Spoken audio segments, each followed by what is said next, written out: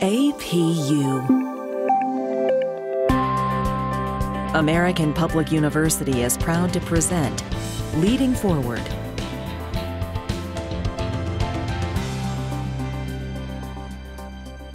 Hello, everyone. This is Marie Gould Harper. Welcome to our podcast. Today, we have the honor of speaking with Cara Dipietro, the Area General Manager of the Fairfield Inn and Suites in White Marsh, Maryland. White Marsh is about an hour north of Baltimore. Cara, welcome, and thank you for sharing your time with us today. Oh, thank you. I'm so excited to be here. We are so excited to have you.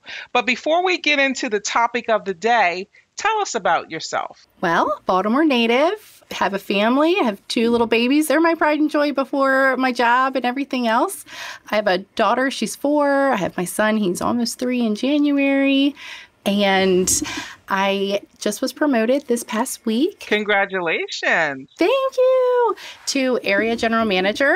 So now I am overseeing our Fairfield Inn Suites, White Marsh, and our residence in White Marsh. So I am looking forward to the opportunity and the new challenges that are ahead of me, but it's all going to be worth it.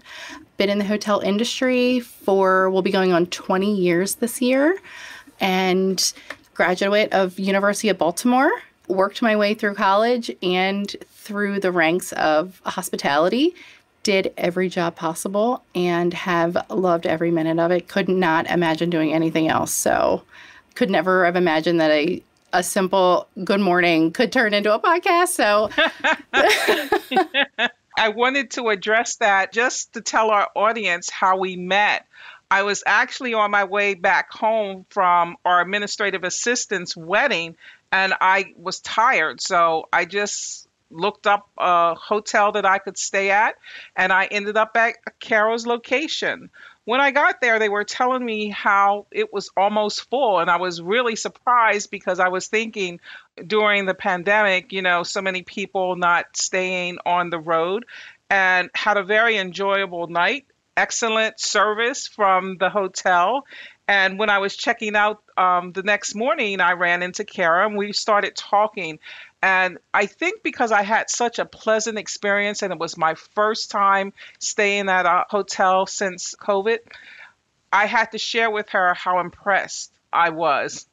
So kudos to you, Cara, because you and your staff did an excellent job. Thank you. It's really my team. I will never take full credit for anything. It's them. We would not be successful if it wasn't for, I'm going to say my girls, because we outrank the very few men that work here. Okay, well, everyone did an excellent job, and it was very noticeable that it was a team effort, just how smoothly everything flowed. And also, I just want to commend you because those are signs of a good leader. Thank you. And some of the things that we were talking about, strategic leadership, and some of the things that you have done during this period of time. And that's how I want to segue into some of the questions that I would like to ask you, but also give you the opportunity to tell your story. Sure. Well, first of all, now the Fairfield Inns, they're a part of the Marriott family, correct? Yes, we are a franchise property. Okay, great. Please tell us about your hotel pre-COVID. What was it like? What was the experience? So the welcoming has never changed. We have always been friendly. That's been our thing with us for Fairfield, especially our property. We try to treat everybody like family. And when guests check in here, I can honestly say that we extend that courtesy to all of our guests.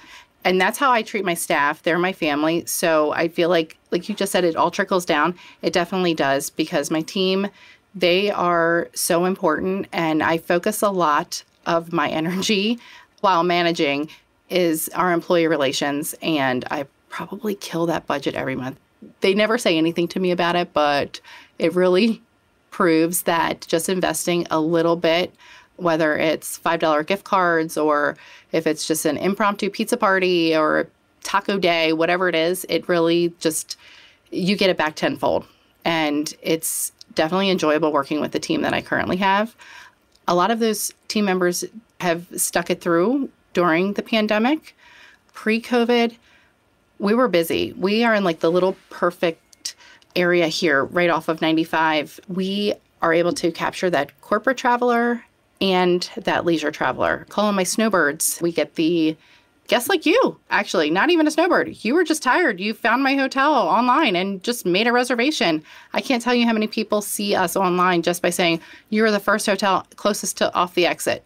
We came to you first. Great. We're so glad you're here.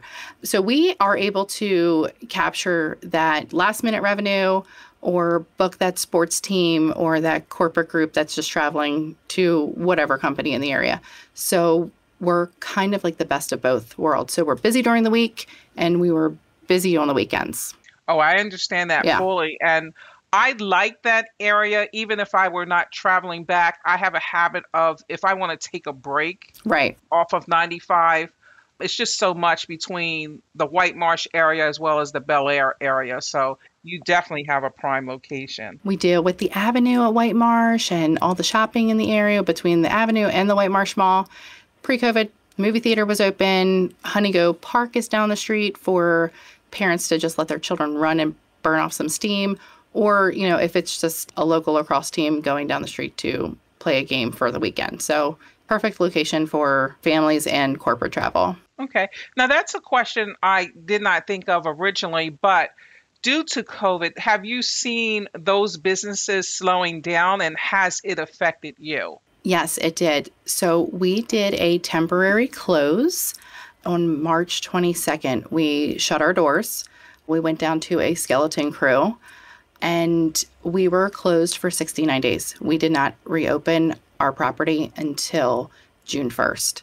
We thought it was going to be a slow return for us, but by the time June hit, people were tired of being in their houses since March. People think that, you know, you come to a hotel, COVID doesn't affect you. No, it really does. It affected us the worst. Amongst one of the industries that got impacted the most was the hospitality industry.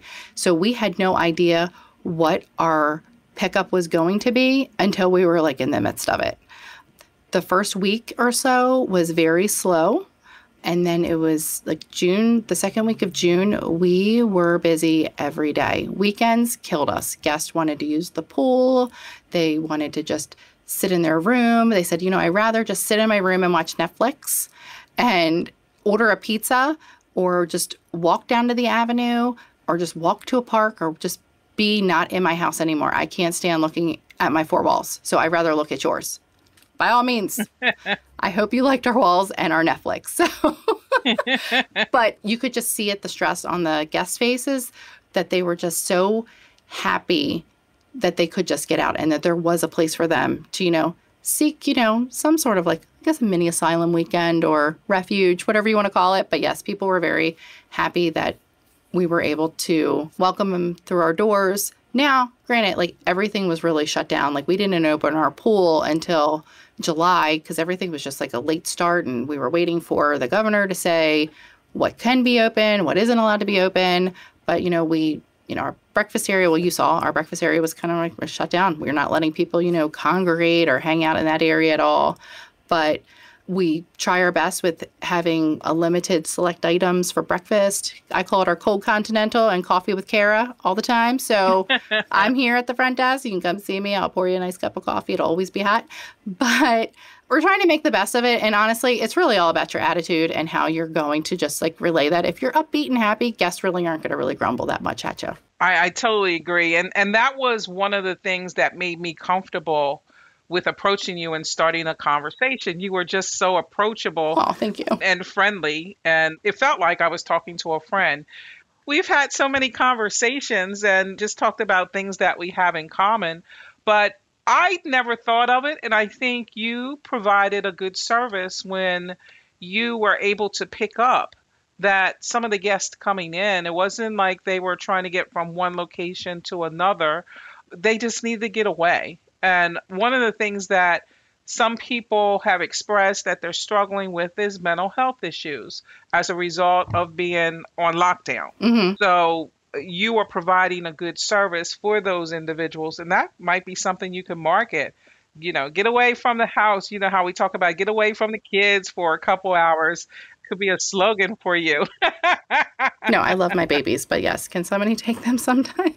Yeah, and sometimes we do need to get away to another environment, and especially with people working from home, and this being their first experience working from home, they may not know how to integrate the breaks in. And so it seems like what you're promoting is a good source, an avenue for some stress relief to just get away from the house. I know when I first started working from home, and I've been doing it for over 15 years, but one of the things that I had to do was know when I needed to get away from the house, because if I stayed in the house continuously, I started to see my house as the physical work location versus my home. So I understand. Funny you should say that because Marriott is starting to roll out as a new marketing program geared toward the people that are, we don't know when this is going to end. And we don't know when people are going to be able to return back to work. But we also know that people are trapped in their houses with their children doing, social distancing, learning, and it's intense, it's hard, and they're trying to work from home, those that are still working, and it's mentally draining. So Marriott is recognizing that, and we are now starting to see ads where there's been webinars, and I actually just had a conversation this morning with my revenue manager about it. We're going to do a day use room. So we're going to start marketing to our local people that are at home, and hey, you can come to our check-in, check out, do same day. It doesn't matter, take a nap away from your family, or if you just need that break and you just need to, come and get your work done. I like that concept. You've been teaching your children all day how to read. Maybe it only takes you 2 or 3 hours to jam and get all your work done. But because you're at home with your kids, it's taking you 10 or 12 hours. Hey, I'm your place. I will be your person. I will give you a quiet place to do your homework, or even college students, maybe you just need to get your homework done and you can't because you have a little brother or sister that's like nagging you all the time. I have no idea. So we're going to start that day use rate where you can come in, and I have the availability to do it because, our occupancies do tend to fluctuate. So on days that we can make it happen, we're going to. Okay, I love that concept. It reminds me of when there were commercial real estate companies that was providing space for people to just come to their offices, even to set up shop if they didn't want to go and rent or lease or purchase property. It's an alternative. So kudos to Marriott for coming up with that concept. I think it will take off, especially since we really don't know when this is going to end. You have to give people a sense of hope and allow opportunities that they won't get stir crazy and think that they're just going to be caught in our house. Especially in our region, winter is coming up. We have the 4 seasons, so a lot of people tend to get a little bit depressed during the winter time. So I think that's going to be a hot spot during the winter months for you. So look for the crowds. Now, when we were chatting, 2 things came to my mind based off of some things that you said. I want to go back to when you were talking about investing in your people. One of the things that I believe a lot of leaders, and I've heard a lot of leaders during 2020 make this comment, they're so focused on coming up with ways to get back to where they are that they're not thinking of what I would call the whole business experience. I personally believe there's 3 parts that you have to worry about. Of course, the revenue, but how do you get that revenue? And the other 2 components would be your customer base as well as your employees. To me, all 3 of those are a triad, and you have to make sure that all of those areas are in sync.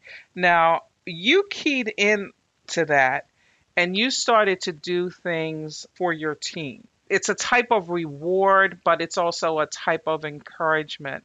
What made you come up with those type of ideas? How customized was it to your current staffing? Honestly, I have been really lucky to have some amazing men and women be my general manager as I was coming up through the ranks. the way that they were towards me and the team that I was working, line level employee, that they took the time to invest in us. And I guess, it was just their example of what a GM should be. I kind of idolized them, and they always put us first. And I've been really lucky to work for, management companies and ownership groups that really did put us first as employees. And whether it was like birthday pay, that doesn't happen anymore, but prior companies, birthday pay, or we had employee of the year program, like we do that here too, employee of the quarter, whatever it was, I just figured, if I stick within this industry, I want to be like them. And it's just really the examples of my GMs were always connected and they never missed a step. There was nothing ever hidden from us. They were always fully transparent with me. So I figured, well, honesty is the best policy. So I hate that it's a cliche, but, it is true, full transparency, especially during this time of the year, like with everything. Yeah. And COVID kind of exposed everything.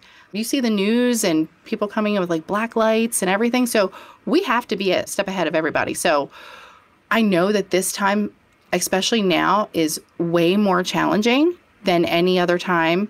And, we're taking extra precautions as far as like cleaning procedures. We're taking extra time to clean rooms and sanitize. And if they don't have the proper PPE, that we will provide that for them.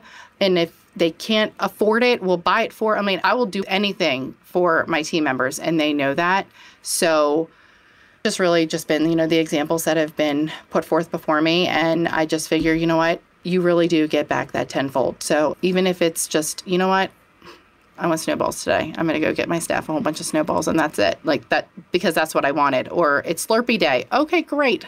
I'm going to go get you a Slurpee. Like we had the calendar that says, every day, like there's a national something every day. And I feel like it's just like all repetitive every couple months. It might not even really be the real thing. But today's donut day. How hard is that? It's not. I can hit the Dunkin' Donuts on my way in. I'll get a coffee. And you know what? They're going to enjoy, their little cream puff donut. It's great. And they love it. And they say, thank you, thank you, thank you. And I'm like, gosh, what else can I get them? When I say my girls, I mean my room attendants, they have a really hard job. So it's just as hard as being at the front desk and being on the front lines and being able to communicate with our guests what our policies are, how we're handling things. If you can't follow our policies and what is mandated, then I'm sorry, you can't stay here. So their jobs are just as hard. So just as mine is, my job became just as tough because I need to make sure that their safety is my number one priority before any fun happens. And, it's temperature checks coming in, making sure that nobody has a fever. If they do have a fever, you got to go home, you got to quarantine. And I have to be thinking about all of that because at the end of the day, we are still going home to our families and we don't want to get the Rona. So yes, I understand. Our jobs are way more intense than they were before. It is time for a break. Don't go away. We'll be right back.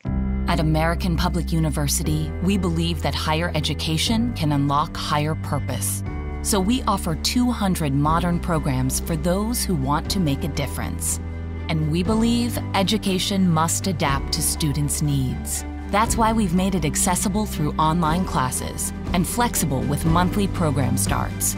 American Public University, within reach, without limits. Learn more at AmericanPublicU.com. Welcome back. I am speaking today with Cara Dipietro, the Area General Manager of the Fairfield Inn Suites in White Marsh, Maryland. You said something, and I want to go back to it just a few minutes ago.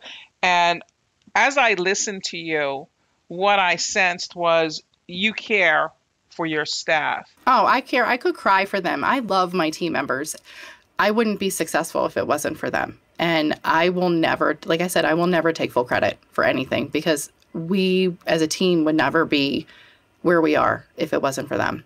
If I was a secret shopper, I think that's one of the things that they would say about you. But the important thing about that is they see and know that you care for them, and they in turn can model how you treat them with your guests. And I believe that's why I could tell that the other guests were having a good experience as well, but that ties into the type of leadership style that you have.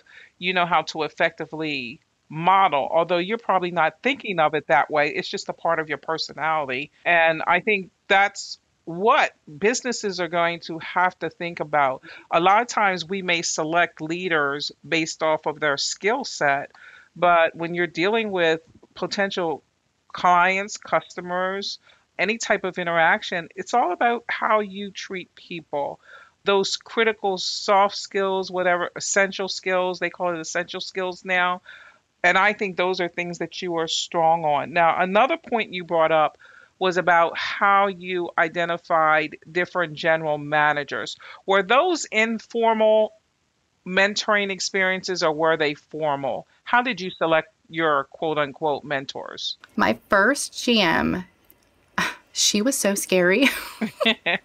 I remember just being terrified. I mean, I was 18, it was my first job. I said, oh, I don't know if I'm going to get it. She was so scary during my interview. I'm terrified. And I thought she was like a robot. I didn't think she was real. She would just come in. She had a stern face. What type of pantyhose are you wearing? We weren't allowed to wear pants. And I said, what? It's summertime. I don't want to wear pantyhose. Like, do you know how hot it is? And, she's like, I don't care. Like, this is the uniform. And I'm like, oh, gosh. She was but she was such a great GM. I really did enjoy working for her. After I got over my fear of her, I realized, she is just a human. She's just a person, too. But she just had strict rules. And you know what? Maybe that's why now I make everybody make sure that they have their name tag and that they're in proper uniform. And, if they look like a piece of chewed up bubble gum, they're going upstairs to a room to iron their stuff, whatever it is. So it's just been, I've taken a part of every general manager that I've worked with. And I feel like I took like all the best qualities and I just feel like I want to emulate them. Another GM, she's actually my best friend now. And she's amazing. She has gone from the select service brands to full service resorts, and she's just killing it. In every property that she's ever worked for, she's taken like little lumps of coal and shined them up into a diamond and handed back pretty packages that are, revenue generators. Well, I call her every day, and I always like bounce things off of her, get her advice. So again, I don't know, I just take the things that I liked most about the person that I was, working under and just try to emulate and apply what they did for us as team members to my staff here. I mean, if it doesn't work, it doesn't work. I know it's not like a one size fits all for, and I've worked for several properties. So some things that work here aren't going to work at a Hampton Inn where I worked. Or right now, I'm 4 days into just starting to manage and taking over our residence inn next door. So some of the things that we do here are not going to fit over there. And honestly, every property has its own personality, and it's really just being able to become that chameleon and figure out what their language is and roll with it. And that's kind of how I figure it out. I mean, it's touch and go. There's no magic formula. I like how you say that. I share that same similar concept with people. I'm a proponent also of customization. And it's like when people talk about best practices, I'm like, they're only best if you could take the theory and apply it to your situation and make it work for your situation. It's not a cookie cutter, one size fits all situation. I like the fact that you identify the people that were your informal mentors. As you were speaking, I thought back over my career. I'm in my second career right now, but there are 3 people who come to my mind. I love all my supervisors that I've had, and I've learned something from each of them. But there were 3 that when they came into my lives, it was an important time for me to learn and grow something new, and they were there. And I, like you, took different things from their style and incorporated it into the type of leader that I've become. And some of the things that you have shared, I have had a pivotal point where I've learned those same techniques and characteristics. And I'm just thankful for those people around that we were able to look to get advice from, even if it wasn't a one-on-one or direct advice, but just from us observing them and how they handled situations. So I totally agree with some of the things that you have shared. I wanted to ask the question, especially because I saw it in your area. After I left your establishment, I just happened to go over to the IKEA. From prior times that I've been in that area, they were as busy as your hotel was, but I noticed a different demographics out shopping. I saw more families out and it was busy. Do you see a lot of families? Now, I noticed a lot of groups when I was there, a lot of groups that were coming in. So we definitely had lacrosse. We had a couple baseball teams. I think we had a soccer team. It's just been random. And some of them haven't even like booked through our sales department. They just kind of show up. But definitely, I think, when you see like IKEA, the Avenue in White Marsh, it's definitely families just wanting to be out. We honestly can't pinpoint it either because we have these conversations every week with our revenue manager. And she's like, who is coming? And we're like, we don't know. They just show up. We could go from on a Friday afternoon, 60% occupancy. When I wake up the next morning and I see the reports, we hit like 80, 90%. I'm like, where did all these people come from? They just kept showing up and we didn't let anybody leave without a room. Great. That's what we're supposed to do. Well, I actually understand that because I think I would be the type of person that would fall into that category. Like I said, I had a good experience with you. I'm open to doing that again. But in terms of my travel plans for at least a short term, I probably wouldn't plan it. I would say I want to do something, and especially if it involved driving, I would just get on the road. Thank goodness for Google. Right. TripAdvisor and hotels.com. Just look up something in the area that you are and then select a hotel and we just show up there. I've done that a lot of times and that's how I see myself doing in the short term. So what type of strategies you think the hotels are going to pick up on that and try to project based off of you're not sure? Well, another major factor that plays into, where the people are coming from or, higher occupancies, it's the weather. If it's a nice weekend, people want to be out of their house. They might just do a day trip down to DC and say, you know what, I don't want to drive the rest of the way. Or people from Philly come down here because they live in that city, so they don't want to go there. So they come here. Or a lot of people say, oh, I'm just traveling through or I'm visiting my grandkids. I haven't seen them. We've been seeing a lot of grandparents coming into town to see grandchildren. A lot of babies are being born right around now. Like I've had like 3 or 4 people within like the last 2 weeks said, oh, what brings you to White Marsh?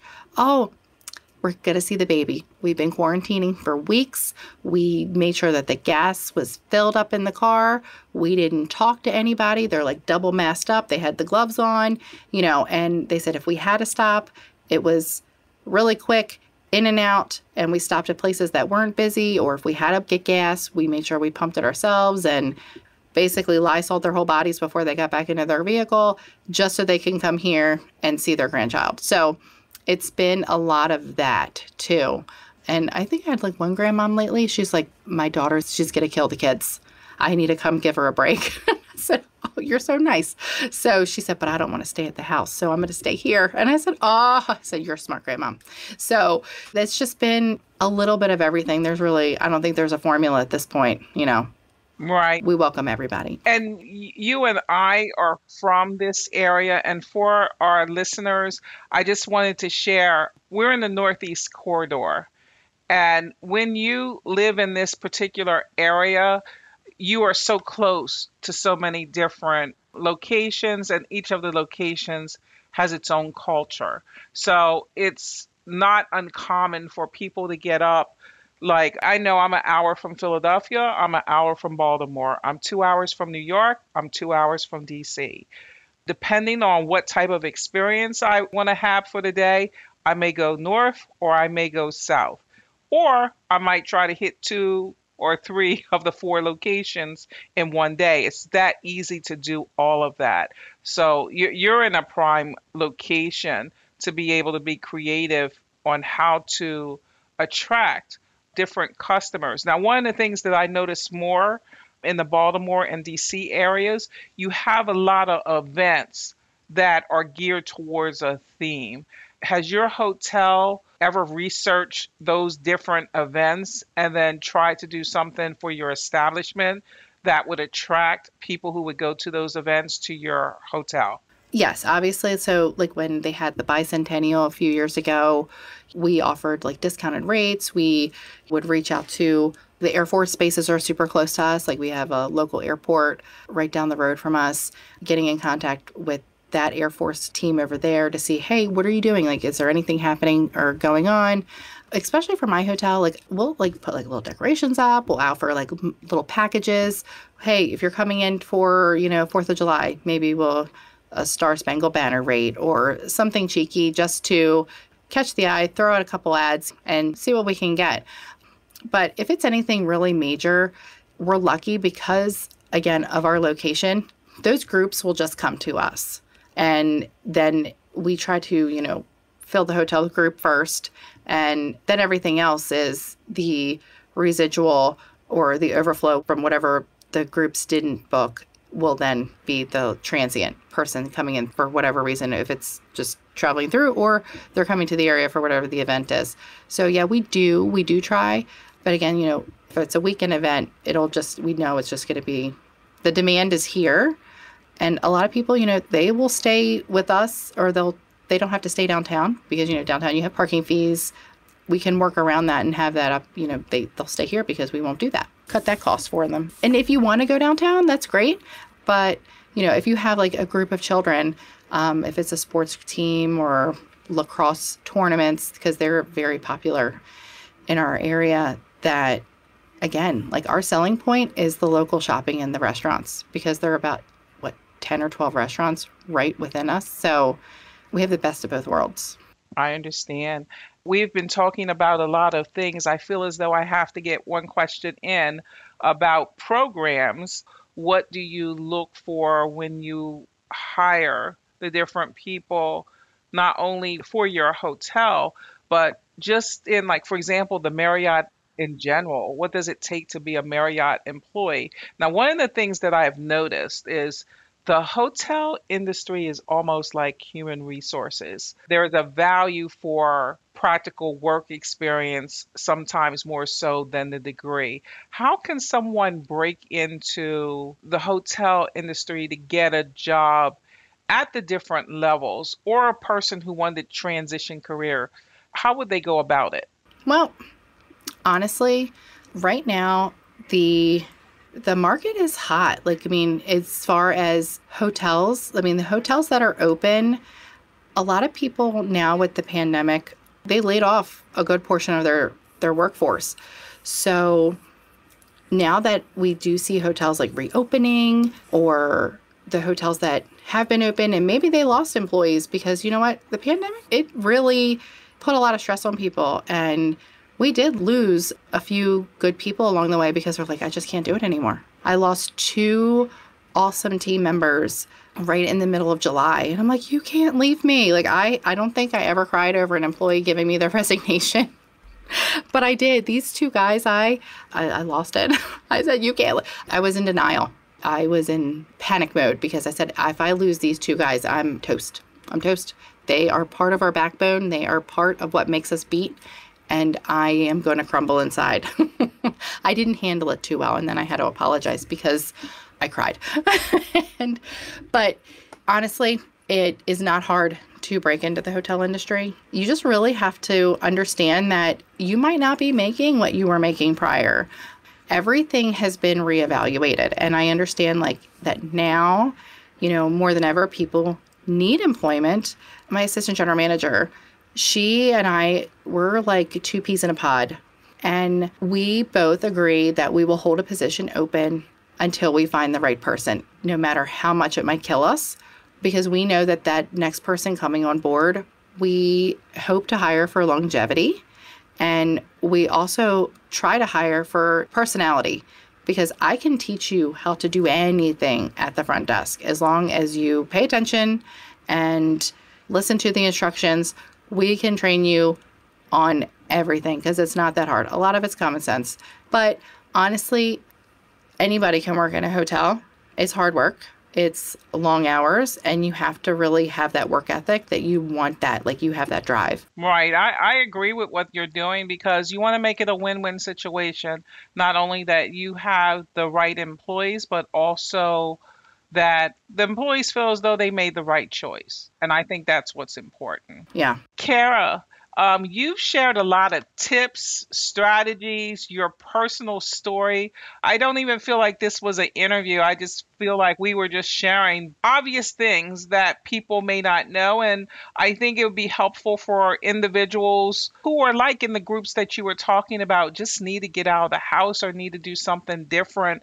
You've given some ideas to the consumers who may want to travel or be like I was, go out slowly to see what it's like to feel comfortable again.